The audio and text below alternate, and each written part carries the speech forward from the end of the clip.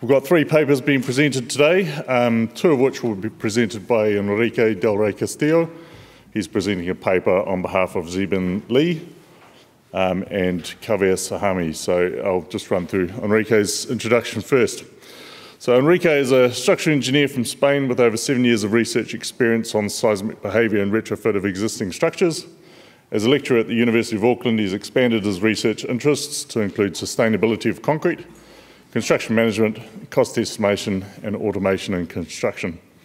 He'll be presenting firstly his paper on cost of stronger and stiffer buildings in New Zealand, and also the second paper, testing and recommendations of confinement to wall ends with FRP, laminate, and spike anchors. So please join me in welcoming Enrique.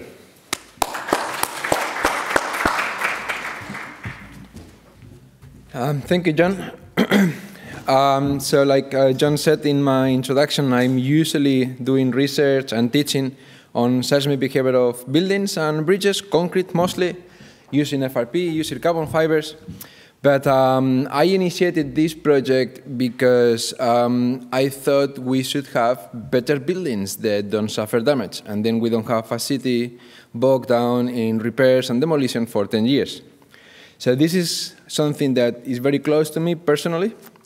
It has been hard, a lot of learning outside of my safety net. This is a 4-year project, and I am about 35–40% into it.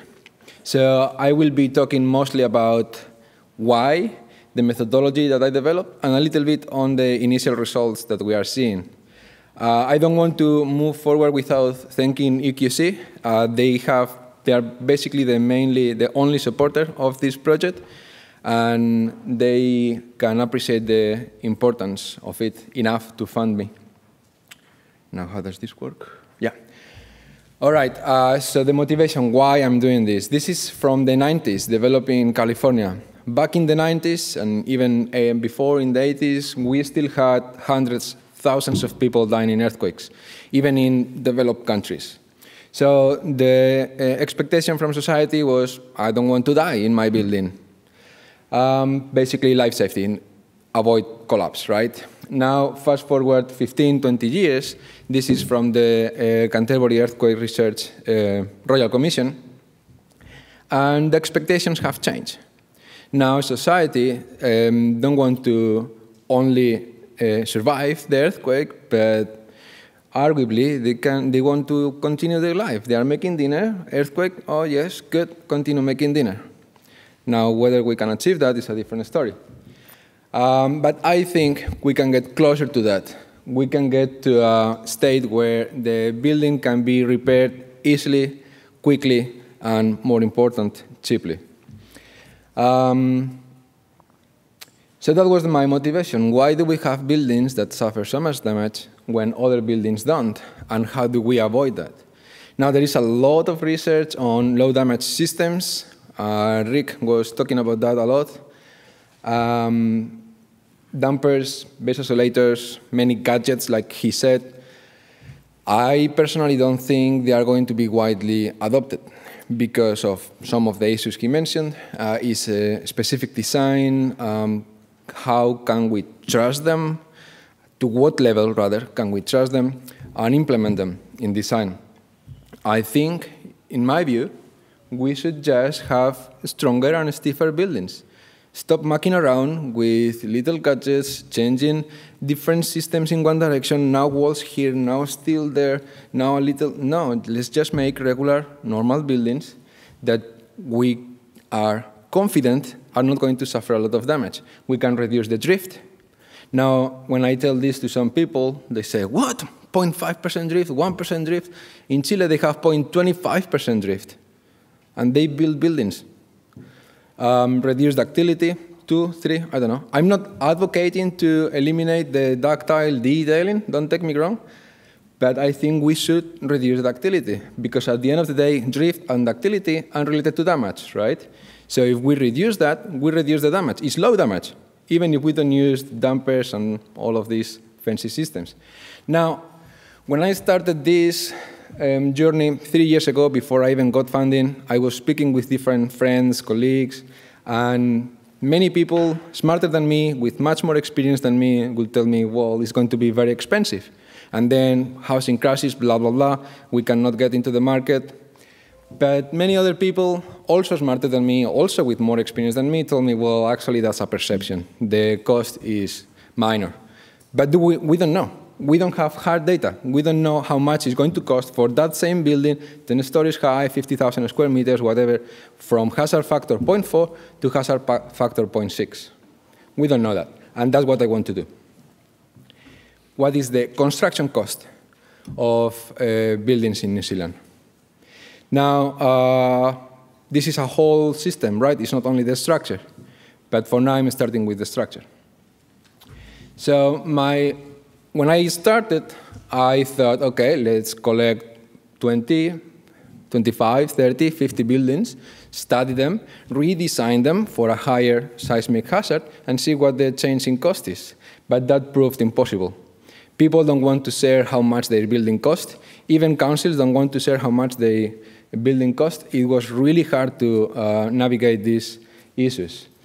And on top of that, each building, like I said before, each building is different. I don't know why we do that in New Zealand. We have brace frames in that direction and walls, concrete walls in that direction. Why?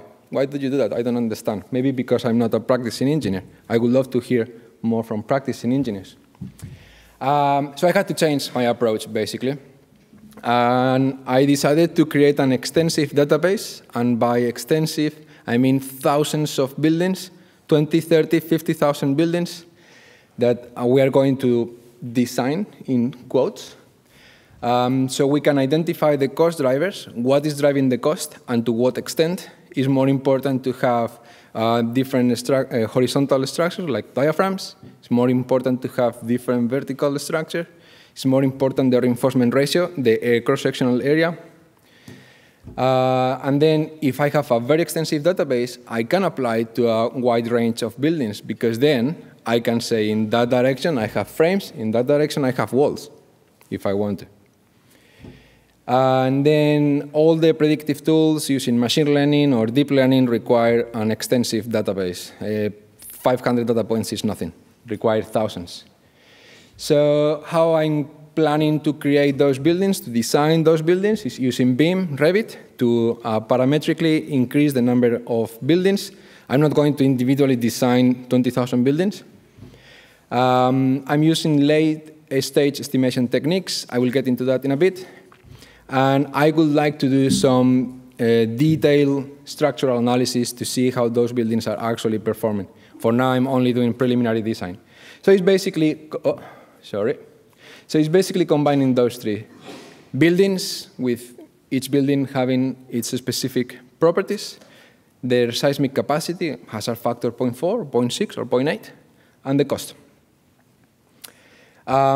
This is the program. I don't want to get into too much detail. A lot of students helping me. I'm not alone. A lot of academics, colleagues, engineers, a lot of people helping me. The first stage at the beginning was, what is this? I had to learn how much I didn't know about the topic. I didn't know anything about cost estimation, quantity surveying. Then developing the methodology that allows me to create so many buildings. Now this year in stage 2 and stage 3, we're starting to produce those values. So we have, for example, for concrete, 450 concrete frame buildings with their hazard factor attached, sized, reinforcement ratio, and the cost. Now, over the rest of the year, we are going to continue doing that for concrete walls and steel buildings. Hopefully next year, we are going to do foundations and related earthworks, which I think is going to be a big effect, and non-structural elements.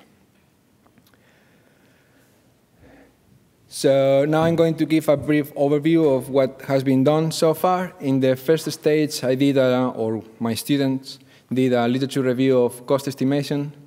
Long story short, early stage cost estimation methods like floor area, $5,000 per square meter, is not accurate. The best accuracy is plus minus 25%, but it's more like minus 50 plus 100%, 2 times as much. And the final stage cost estimation, which is adding up everything together, at least 5% accuracy. So we want to use, that's what I said before, we want to use the final stage cost estimation methods at the early stage of development. Another thing my student did is collect, I think, 100 and something papers from overseas on construction cost estimation methods. There is not many research in New Zealand. And he found 70-something parameters, cost drivers that affect the cost, and rank them and give them a score. I have only 50 here. So we know which one is more important, obviously the size of the building, and by how much. So we can see if we put the first 5 cost drivers together, they account, or their influence in the final cost is much higher than anything else. And finally, what tool can we use to predict cost? And basically what this is saying is it doesn't matter. It doesn't matter if we use one machine learning or another. What matters is the data. Now we move to try to find whatever research is published in New Zealand, because we are in a special country, not only because of seismic, also because of the legacy construction methods, and we are a little island in the South Pacific, blah, blah, blah. So we need to relate back to our specific environment. Now, this is a PhD thesis, so it's long and tedious to read. But I think this figure is really good. Basically, this student, Chao, he put together all the parameters that can have an effect on the building development cost, not only construction, and then categorize them in different sectors and put them in this wheel. The closer, which is a bit counterintuitive, but the closer to the center, the more influence they have. So we can see here that at the top, our industry, design, construction, and procurement, has the biggest influence on cost. So we need to be careful how we design buildings, because we have an influence on cost. Not only structure, all type of design and construction. And then this is not peer review published data. On the left-hand side, this is a graph from the quantity surveyors themselves, and basically they are saying that about 21% of the cost is structure. On the right-hand side, I have data that Rajesh Dakal from Canterbury sent me from one of his undergraduate projects, and it's basically saying the same thing. Between 20, 22, up to 25, 30% of the cost is structural. So even in the worst-case scenario, that elevating the seismic hazard from 0.4 to 0.6 cost us, let's say, 30% more, a third more, is a third more of 20%. Now, it's not my place to say whether it's worth to require by code a higher seismic demand, but I think my job is to say this is how much it's going to cost. Right. Now we go into the methodology of how I'm developing these buildings. I start by using Resist, which is a software hosted by NZSCE, to do preliminary design. There are a lot of limitations in this software. I'm not going to go into detail, but for example, assumes that the diaphragms work perfectly, which we know is not the case. But it's very powerful because it takes me like 5 minutes to do a preliminary design. It's really quick. Basically, we input the number of floors, the height of the floor, different type of floor systems, live float, blah, blah, blah, facades. Then we input where the structure is placed, whether we have concrete walls, frames, or steel. In here, we define the seismic hazard. So we can change the soil and the hazard factor. I have 1 in there, so I can go all the way up to 1. Which is double. And then in here, we can define the lateral system, whether we want concrete walls, concrete frames, steel frames. And then it gives me how close or how far I am from 100% compliant with the code. And then I don't have it in here, but at the bottom I have displacements. So I can see the drift, the displacement and the drift at each level. So it's a very powerful tool. Then I can get reports, engineering reports, to know the reinforcement ratio, the size of the structure, and then with all of that information, I go to Revit. I design my building. I am using, I say I, but I actually haven't opened Revit. It's my students who do it. So they are using Dynamo, which is a plugin for parametric design. Very quickly, we can change the beam type, or in the next slide, the type of floor. So very quickly, we can get the model, the quantity takeoff, how many square meters of floor, how many cubic meters of concrete in beams, in columns. Then we use the QV cost builder to match, or to add up, rather, all the quantities with all the prices. And finally, we further parameterize the results with MATLAB or Python or Excel.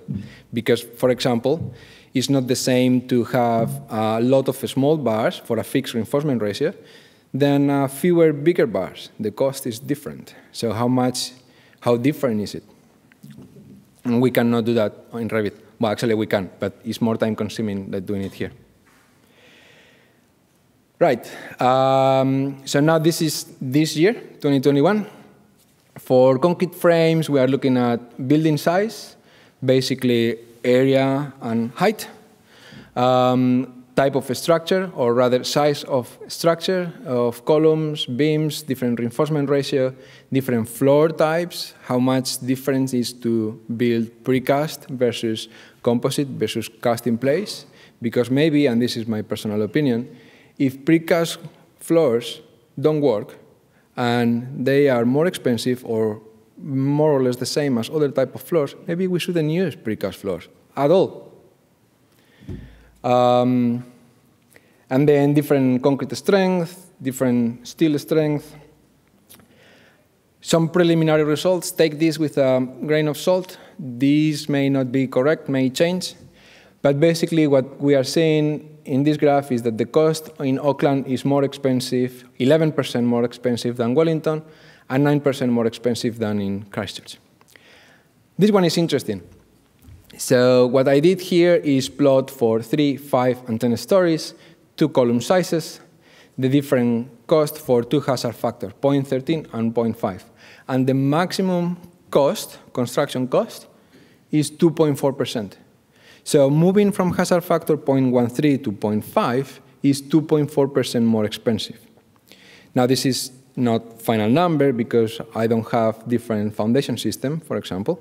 I don't have different facade system or non-structural elements, so this number may change. But even if it changes by a factor of 2, it's 5%.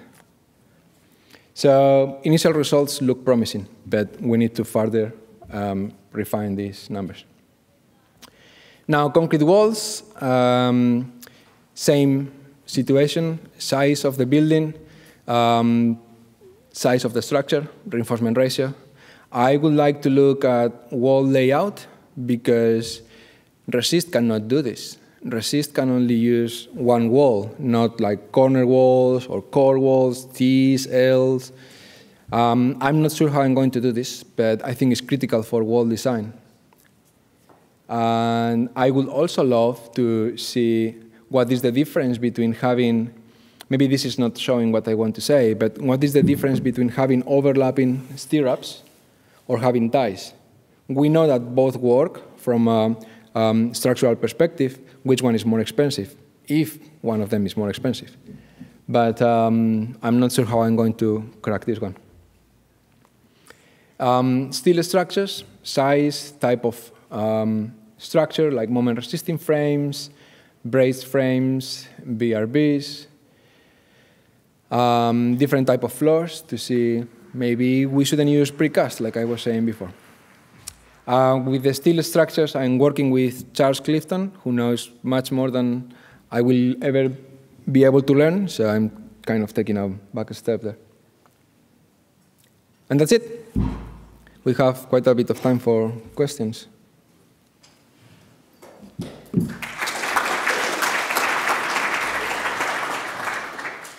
Any questions on that? Questions or comments?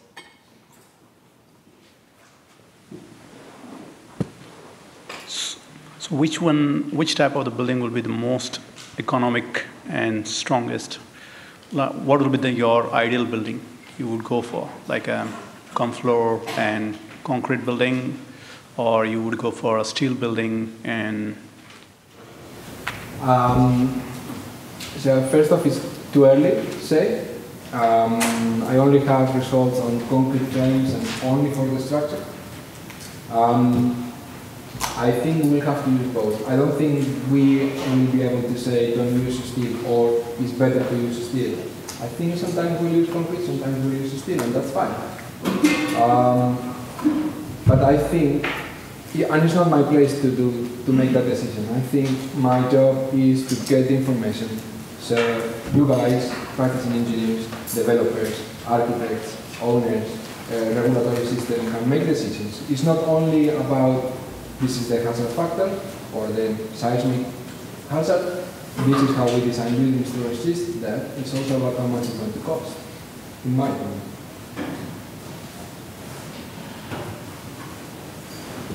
Enrique, we're certainly seeing clients more and more looking at options over and again. So, I mean, if one aspect of this research is a way of investigating some of the costs involved in those options, without necessarily going to a BQS exercise, it could be quite interesting as well. Yeah. One other thing, I think you've got far too many walls in your buildings. No one ever gets it. Sorry? Too many walls in your buildings. Architects never let you have that many walls. Oh, that's I'm just joking. No, but actually that's a very good point, because in Chile, for example, because I'm not from Chile, I'm from Spain, but we speak the same language, so I have a lot of friends from Chile. And when they told me they have a 0.25 drift limit, I was also like, what? Is that even possible? They just don't want damage. Everything remains elastic, so they have to put walls everywhere. So any more questions on that paper?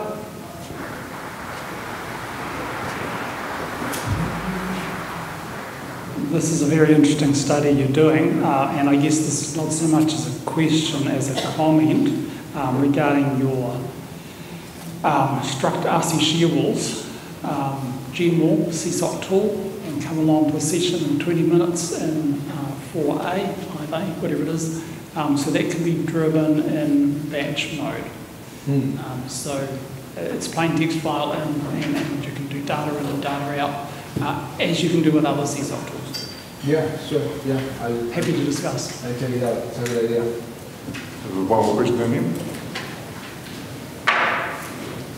Yeah, thanks for the presentation. Just a question. When your 4-year study is finished, how will this get presented to the industry? Because I think I've had this kind of notion for a while that it's not that much more expensive, but it seems that the perception is that it is more expensive. So, yeah, what's the strategy for that?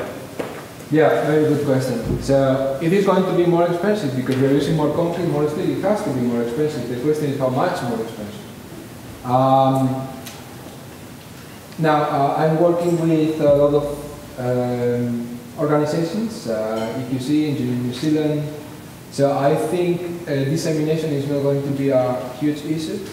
I'm also part of CSOC, so I don't think it's going to be a big issue to organize seminars outside of the normal conferences and publications. I think, but on top of that, I think maybe the most powerful outcome is the predictive tool that I'm trying to produce. Now, I'm not sure if this will work or how it will work, but my plan is to have a software that you just input, this is my building, similar to resist, this is my building, floor, height, I want to use concrete frames of this size with this reinforcement ratio, this is the cost. And if you change that reinforcement ratio, for example, from 3 to 4 or to 2 or whatever, it updates the price, the cost automatically. That's my vision. I haven't had time to think about that too hard yet because I have all the more immediate things, but that's where I think this is going. All good. Okay, thanks very much, Enrique. We'll let you kick off whenever you're ready with the second paper. Yeah, thank you. So I'm presenting this on behalf of my student who couldn't come. Zhibin or Victor Li. This is more right down my alley. This is what I've been working on the last 7.5 years, using carbon fiber to strengthen walls. My colleague Rick Henry is helping me on this, and Andy from Holmes, to try to keep us in the right track of doing things that are useful for industry. This is also a work in progress. The student is supposed to finish in about a year, so the results are not final. Now, the problem that we are trying to solve is single reinforced walls, mainly from the before 82, sometimes also from the 80s, but mainly before 82. And the problem is because they are single reinforced, and there is no confinement, obviously. So we have axial failure and out-of-plane failure, quite brittle failure. So that's what we are trying to solve by confining the end regions. This is the walls that were tested by another PhD student a few years ago. This is just an example. He tested a few walls. We can see that at 0.75% drift, the concrete is starting to crack and fall heavily. The load is kind of at the peak. From 1% drift, all of that chunk of concrete is gone, and the load starts to drop. And at 1.5 and 2%, basically there is no building, it's on the floor. So that's what we are trying to solve, increase that ductility, that lateral displacement capacity. We are using FRP. Hopefully most of you know what FRP is. It's carbon fibers, very lightweight, they weigh nothing. They have high strength, they are mostly unidirectional material. You soak the fibers in epoxy, it's like a glue, and then bond it to the external surface of the structural element. It doesn't corrode, it doesn't rust, it doesn't occupy space, so if we are talking about a wall, for example, you could enlarge the ends, but that is going to, the owner of the building is not going to be very happy because it's losing real estate. Here we have, on the right is just a video of the wall, what it looks like once repaired. The guys at BBR Contact did the reparation. On the left-hand side we have, on green, the wall from a few years ago. So at 0.75, 1% drift, the load drops, and there is no wall anymore. And now the strengthened wall, this was tested on Thursday, so it's very fast. The load kept increasing just a tiny little bit, up to 2% drift. And even after 2% drift, the load only dropped about 30 to 40%, up to 4.5% drift, where we have rigid body rotation working, and we thought, what are we doing here? Why are we still doing this? Because we're going to keep going. So very exciting, maybe not for you, but for me it's very exciting to have these kind of results and show that it works. I was not confident that it was going to work, because there is no research on this, but it's working well. Now this is the idea, right? To confine the end regions of the wall. If we have the wall like this, the ends are taking compression and tension, right? If we have 2 layers of steel, well confined, even if the concrete falls, the concrete is confined inside the core, it's not going to lose a lot of load carrying capacity. But if there is only 1 layer, we need to add that confinement. If we have only the use like this of FRP on the edge of the wall, when we have high compression loads, which result in expansion, the use will open like this. So we need to drill through the wall and tie the 2 ends of the U with what is called FRP anchors. These are just bundles of fibers. Instead of being sheets, they are like a rope that you pass through the hole and open to both sides. Like, let me go back and forth. It's not very visible here. There you go. They open like this. So that's the end region there. We're also testing this in case the wall, we cannot wrap around the wall because we have a non-structural element like a retaining wall or whatever obstruction we can have. So we are testing both cases. So Victor, my student, did a whole bunch of prisms. I don't know how many, 70, 80, I don't know. He tested two different aspect ratios. So the thickness versus the length of the end region, square and rectangular. He tested different spacing between the anchors, different anchor size. This is how he did the test, compression machine here on the left, recording the load, recording the displacement, and then we use digital image correlation, or DIC, which basically captures the pictures as the prism is compressed. And through computer software, we can see how the pixels move and translate that into displacement and strain. So we can get the strains of the whole area there and see where the stress concentrates and why and how and when things break, basically. We have two main failure modes: concrete spalling if the spacing is too large, and fiber rupture is if the spacing is small enough that the concrete cannot spall and the fibers break. Here we have the exact same prism, well, obviously not the same prism, but the same properties.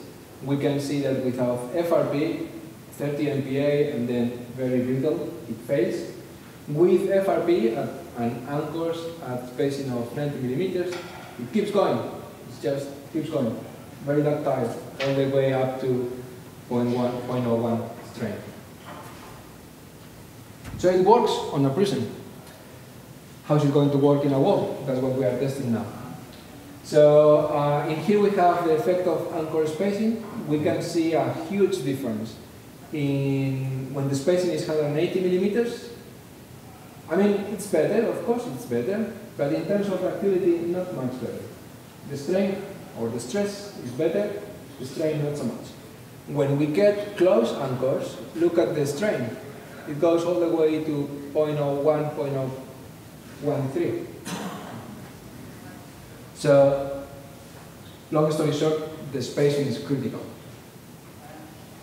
Now, the effect of anchor size. So we have 14 square millimeters, the cross-sectional area of the dowel in here, and 28 in here. And we can see that there is quite a difference in the strain. Not so much as with the spacing there. And then with the cross-sectional, so we have, on the right-hand side, we have a square, S, and rectangular on the left, R. And we can see that square confinement works better. We know that already.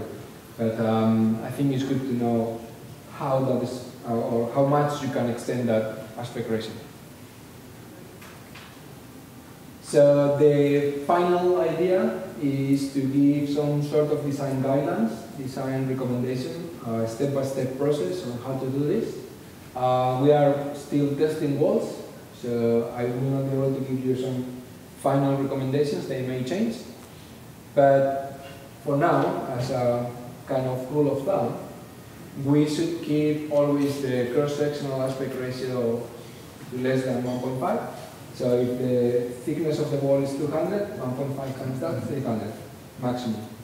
If we need to confine more than 300, then we need 2 confinement areas. Anchor spacing, always smaller than the thickness of the wall. And then depending on the aspect ratio, if the aspect ratio is between 1 and 1.33, then the spacing is less than 120. If the aspect ratio is between 1.33 and 1.5, then the spacing is 90 millimeters. And then cross-sectional area, if the spacing is less than 90, then the area is 28 square millimeters. This is dry fibers, not cured. And if the spacing is more than 90, then the area is 56. Now these numbers may sound a bit odd, like why not 25 or 30? This is because we're using Sika products and they come at 28 square millimeter bundles. And again, as a disclaimer in here, these are provisional. They may change as we do more testing, as we analyze the results, and especially as we test the walls. But I just wanted to finish the presentation with this video because I think it shows very well the huge improvement. I'm not trying to sell anything here, I'm just excited of the performance of the wall.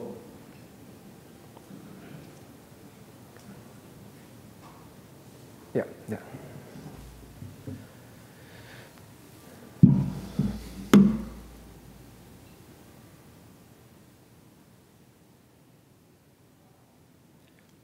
Bar fractures there. The load drops about 30%. And then it's a rocking system.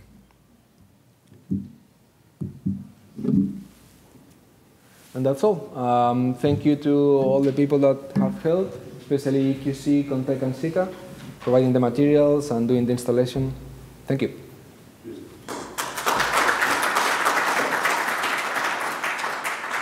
We've probably got plenty of time for questions. If anyone wants to have first crack. I had an immediate question. You had a few dimensional recommendations there, preliminary. Did you have a length of confinement up the wall, height of confinement? That is going to be determined by ACI 440. Right. And so is that based on the thickness of the wall, length of the wall? What yes. Is, yep. Right. All right. Thanks again, Enrique. Thank you. Cheers. The next speaker is Kaveh Sahami. Kaveh is the Technical Director at Tectonis Group. He's an accomplished professional structural engineer with a demonstrated history of working in the industry. He's been leading or contributing to a number of prominent projects, equipping dissipation energy devices as an efficient seismic solution to protect residential, commercial and industrial structures. And he will be presenting his paper on innovative low damage anchorage systems for tanks and vessels. Cheers. Come in.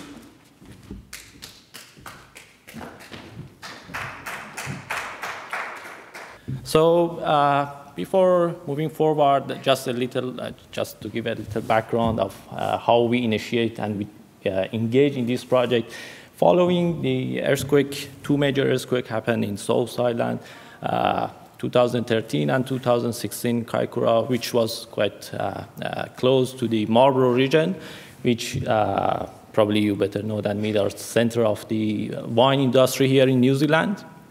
More than 70% of the New Zealand wine are produced in this region, and there was quite significant hit for the wineries. There was a range of failure in their assets, especially in their tanks. So that raised a lot of questions. There was a lot of argument between engineer, the client, and of course insurance. So there was in 2016, according to the insurance report, was more than $250 million loss. So that was a lot of argument there. So insurance put pressure to improve the performance by encouraging the engineer to increase the importance factor, and also engineers start to thinking, we are following the code, we are going through the step has been suggested in the code, but maybe it's not good enough to satisfy the expectation of the client. So that was the point in 2018. We have been approached by one of the tank manufacturers here in Hamilton. They were looking for a solution to improve the integrity of this type of a structure. So at that stage, honestly, we haven't had that much experience on this type of a structure. So we start thinking and assessing what is the problem, what is the current situation, and which part we can contribute to improve the performance of the connection of these tanks. So this type of a structure, as you know, are connected and kind of tied down to the ground with a limited number of the anchor bolts or hold down system. And the performance and the seismic performance of this system is quite dependent on the performance of this connection. The ductility and damping supposed to come from this connection. So that's quite a critical factor in terms of this integrity of the whole superstructure. So just to have a bit of introduction of what is the common practice for this type of structure. So you can see on this photo. So this is one of the most common type of the anchor bolt. They include the necked rod system, which are responsible to take the shear force as well as the tension. So there are many more connections. This one are recognized as a Taylor connection. They kind of isolate the bolt to just be responsible for taking the tension, and the shear would be transferred to the shear key at the bottom, which has been anchored to the foundation. Recently, many new connections has been proposed. This one are recognized as the buckling restraint system, which I will discuss about the concept more in the further slide. But in terms of the performance of the connection, this type of connection can take more number of cycles during a seismic event. Many more connections you can find if you go to the wineries. That would be a surprise for you that even in one winery you can 4 or 5 type of the anchor board, and all are designing with the same ductility factor. So for example, this one, which has been called Merisco, probably the first time has been used in the Merisco winery. So apparently, the main feature they were looking for was the look of this connection. So as you can see, there wouldn't be anything outside. The rod would be bolted from inside to the skirt, and that space would be filled with the concrete. So after the earthquake, they noticed there is no way they can assess how is the situation around Israel, because it was buried with the concrete. So basically, they are quite blind what is happening inside. This type, you see a cylinder, but has been filled with the number of disc springs to get a linear performance, but can take more number of cycles. This is the detail below, belong to the pressure vessel. This type of tank, in terms of the manufacturing, are a bit more expensive. So the intention was to make the connection rigid to have a higher protection of this type of tank.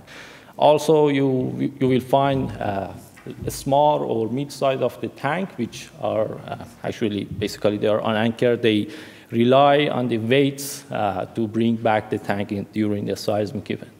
So if you want to categorize, there would be unanchored tank, which conceptually, in terms of the seismic demand, would be okay. That would be the minimum seismic force transmitted.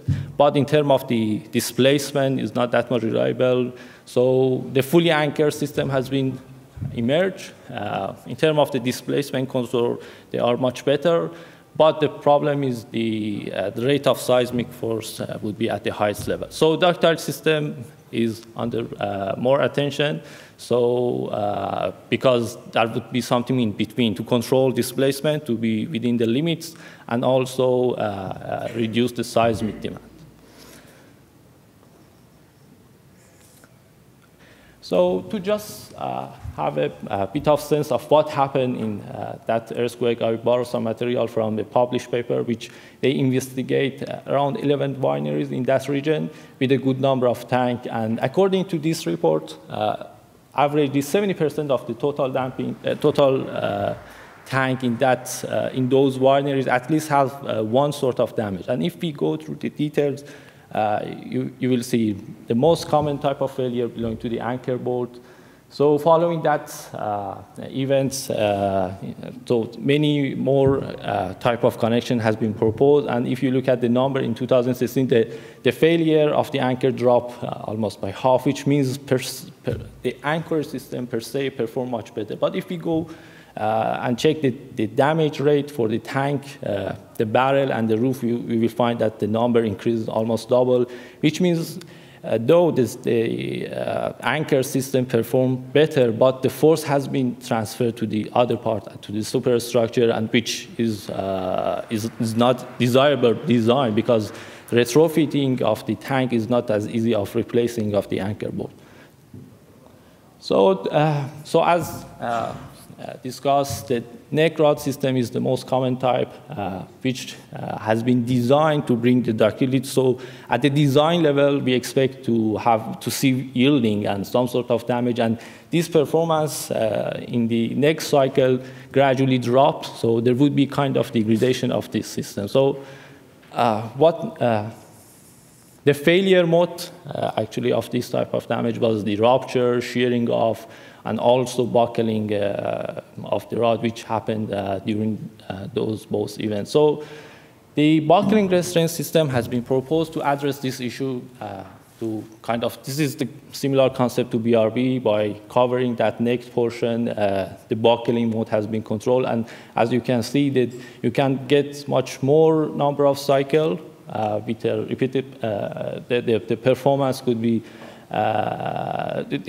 actually that degradation has been solved in this concept. But the point that should be noticed during the design is, so there would be a resisting force on the reverse cycle. So when the tank came back to initial position, as the tank need to overcome the compression coming from the hold on, there would be a local compression zone.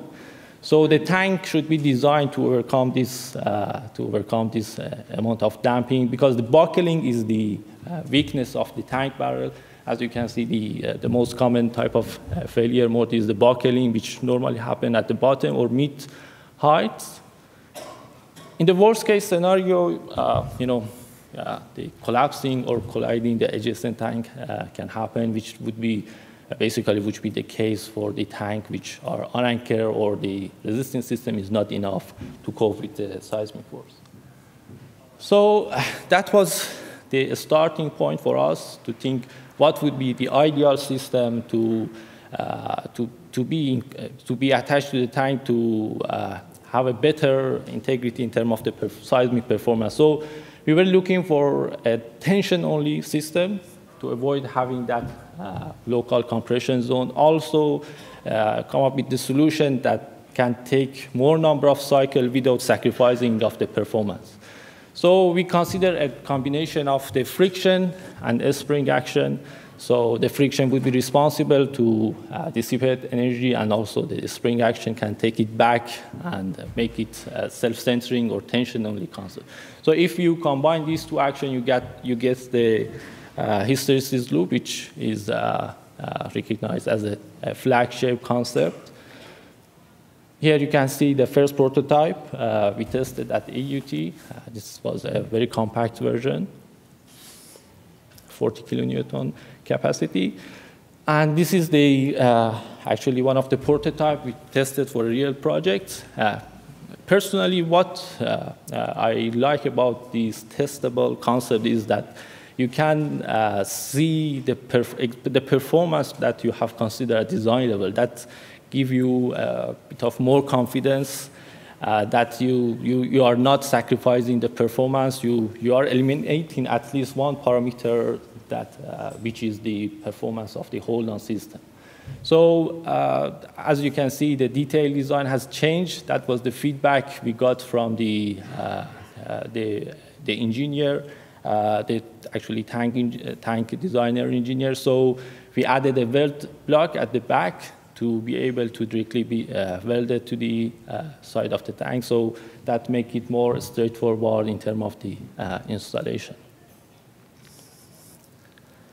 So that was the first stage, to develop a concept. So the next stage was to have a comparative study to see what is the benefit or what is the disadvantage of this solution in comparison to the other available the common practice solution in the market. So we considered three concepts: neck rod, anchorage system, buckling restraint, and of course this concept which we call it RSFD, which is the tension-only friction damper.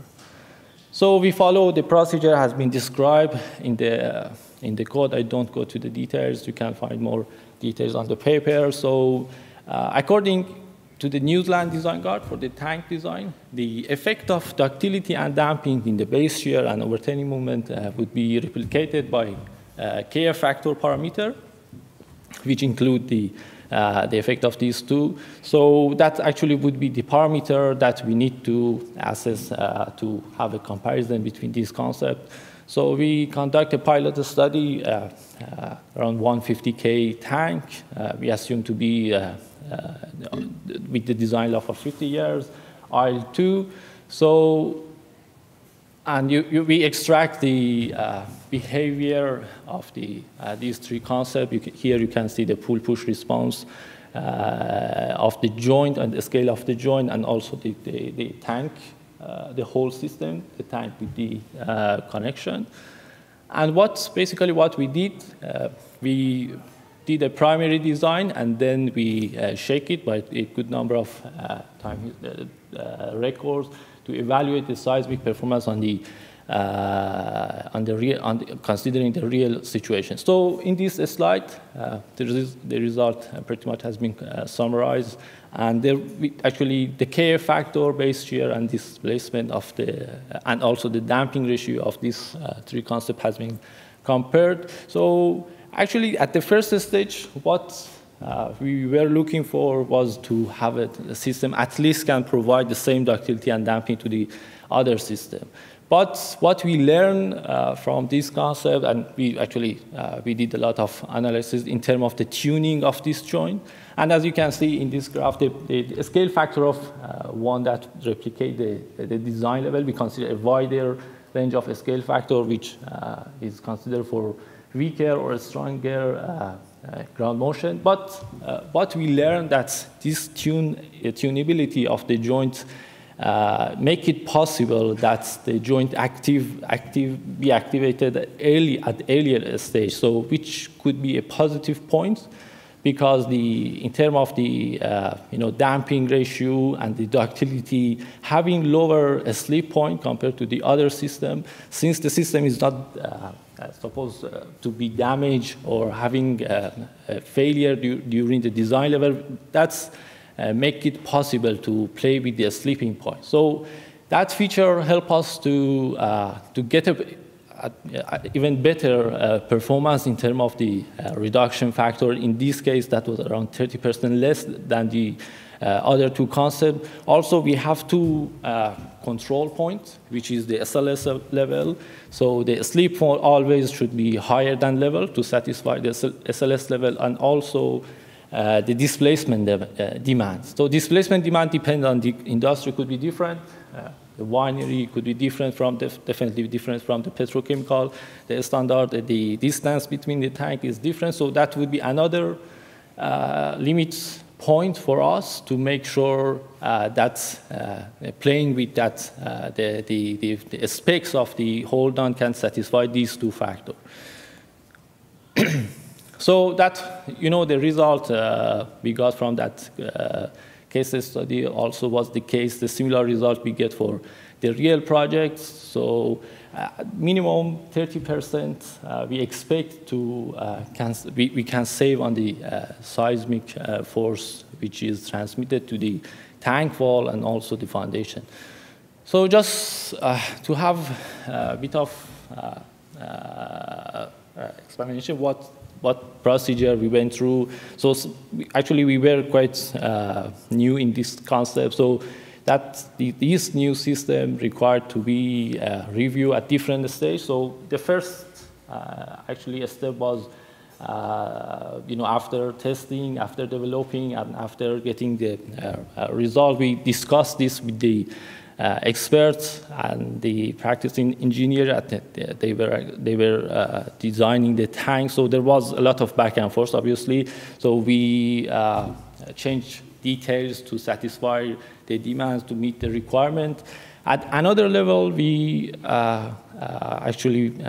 the seismic performance of device and the seismic performance of the tank with this concept has been peer reviewed by an independent CPNG engineer to confirm the rate of that reduction factor and also damping we got from this concept.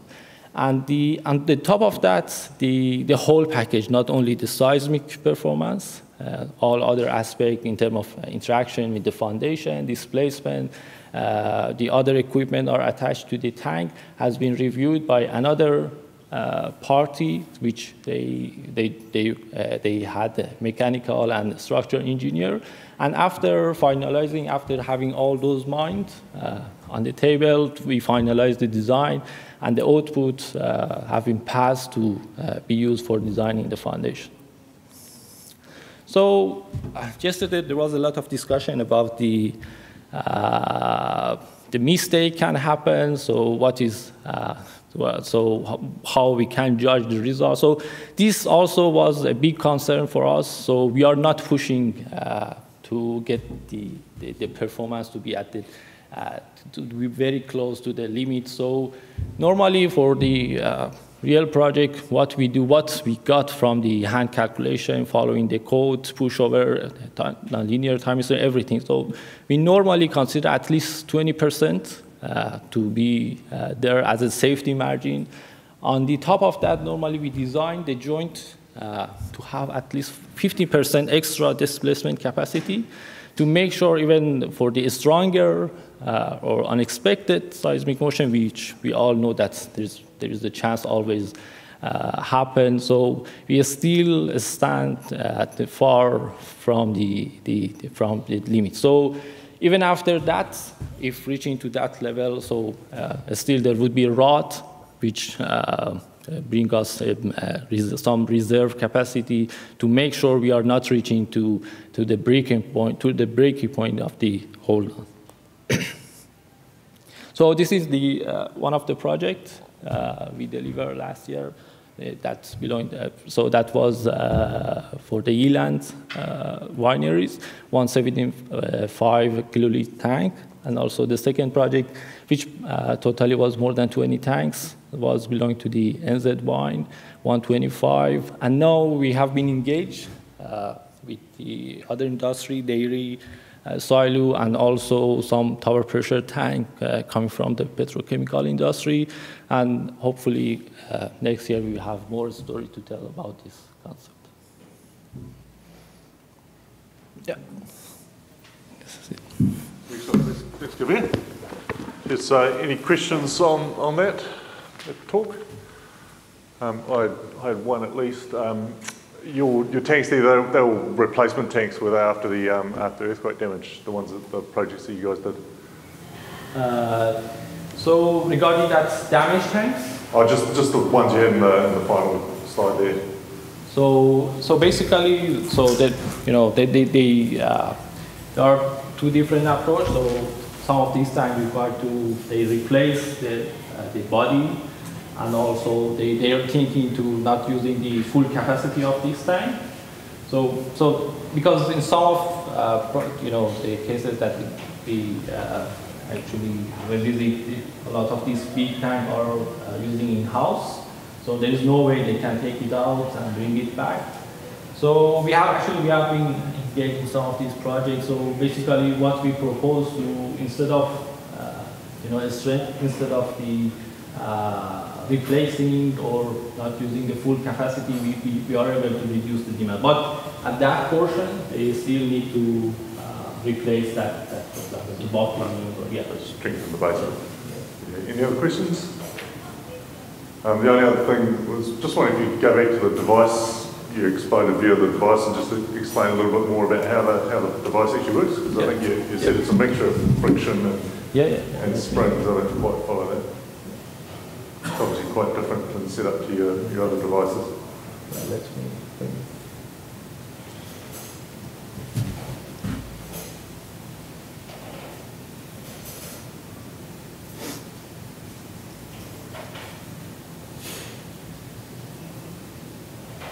So at the top portion, there is a shaft, which and the outer cylinder through some clamping bolt would be clamped to the inner shaft. That's bring the friction, and this is quite tunable. So depending on the rate of the friction force that we are looking for, we can pre-stress that bolt, which provide the friction part. And there is a stack of this. The shaft which is pushed. So this spring needs to be pre-stressed enough to, when they reach to the maximum deflection, is able to bring back the shaft because there is a friction there. So the pre-stressing of this spring should be good enough, should be enough to provide enough force to bring it, to pull back the shaft, which is under friction with the outer cylinder. So is it quite sensitive to how tightly you got the those bolts that bring those two halves together? So the clamping bolt? Yeah, the clamping bolt. Yeah. So that we tune that. So we tune. So for each product, we need to tune that to get the right clamping force for each bolt to get exactly what we require to too hard in terms of temperature. Cool. Well, if there's nothing else, I think we'll wrap up this session, and thanks everyone for coming along, and just express our thanks again for the talk.